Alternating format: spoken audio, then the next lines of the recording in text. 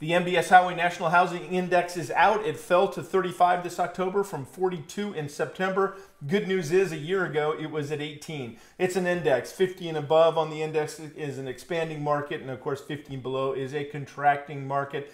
And look, the fall was just because of what's going on with interest rates, and they continue to rise. But the good news is prices remain competitive and appreciating due to low inventory in this market. The Northeast and the Mid-Atlantic regions were the busiest in the country as well. Have a great finish to October.